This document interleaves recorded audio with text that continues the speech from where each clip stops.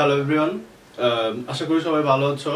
আমরা আজকে দেখবো হচ্ছে সি প্রোগ্রামিং এর আমাদের একটা খুব সহজ একটা কোশ্চেন আসে যে I plus plus R plus plus I এর ভিতর পার্থক্যটা কি সেটা লিখতে বলে আর কি।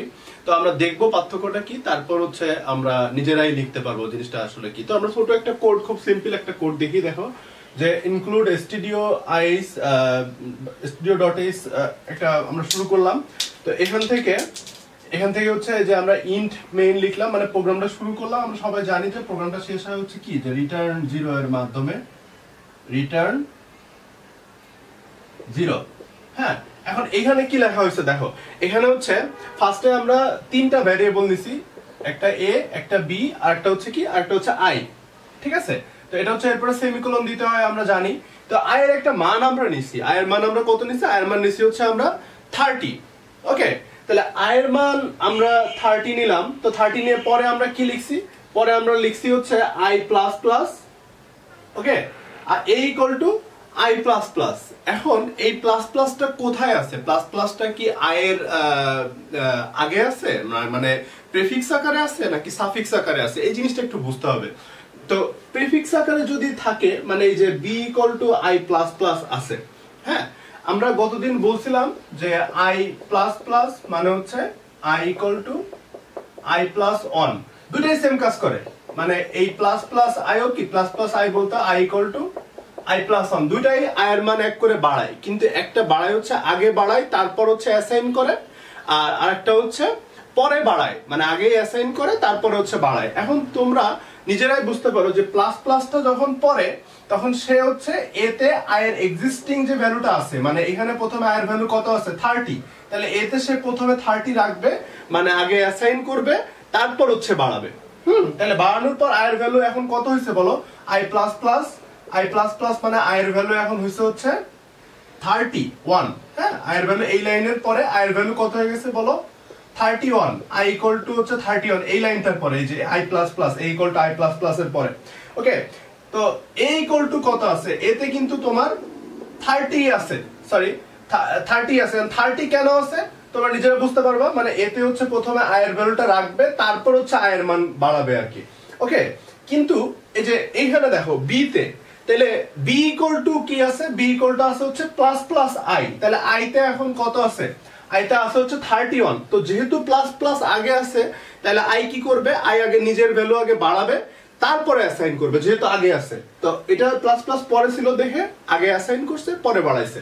তাহলে দেখো i প্লাস প্লাস করলে কত হবে এখন? 32। কত হবে বলো?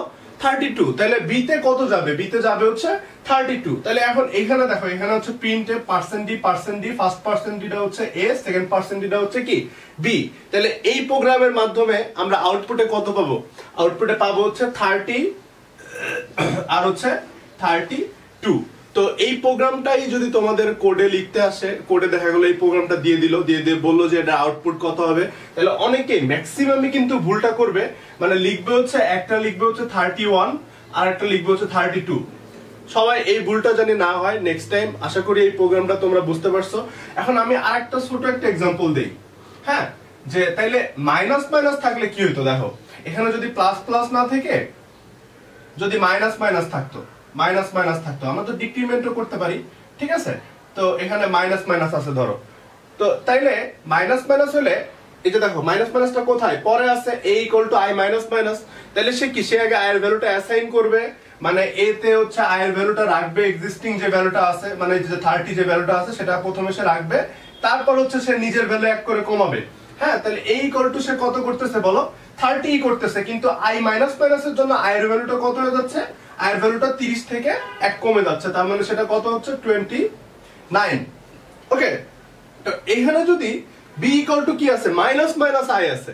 তো মাইনাস মাইনাস i বলতে আসলে কি বোঝায়? যে i এর এক্সিস্টিং যে মানটা আছে সেই মানকে সে আগে 1 করে কমাবে, তারপরে অ্যাসাইন করবে। তাহলে 29 থেকে যদি 1 কম হয় তাহলে কত আসে? 28, 28। তাহলে আমাদের b এর মান কত হচ্ছে? দেখো b এর মান হচ্ছে 28। ওকে, i এর মান কিন্তু 88 আছে। তো এখন এখানে যদি আমরা প্রিন্ট করি, তাহলে আমরা আউটপুটে পাবো হচ্ছে, একবার পাবো হচ্ছে 30 আর একবার পাবো হচ্ছে কত বলো? 28। তোমরা চাইলে কম্পাইলারে এই প্রোগ্রামটা রান করে দেখতে পারো যে কত আসে।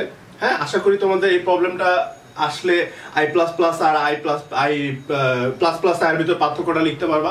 তো পার্থক্যটা কিভাবে গোছায় লিখবা, দেখো যে পার্থক্যটা লিখবা হচ্ছে যে আই প্লাস প্লাস হচ্ছে আগে আমার ভ্যারিয়েবলের আয়ের যে মানটা সে আগে অ্যাসাইন করে তারপরে বাড়ায়, হ্যাঁ, তারপরে say I equal to I plus 1 করে। আর প্লাস প্লাস আই বলতে কি বোঝায়, যে আয়ের মান হচ্ছে এক আগে বাড়ে, তারপর হচ্ছে সে ওই মানটাই আবার নতুন একটা ভ্যারিয়েবলে অ্যাসাইন করে, মানে সে নির্ধারিত করে আর কি। ঠিক আছে, তো আশা করি বুঝতে পারছো।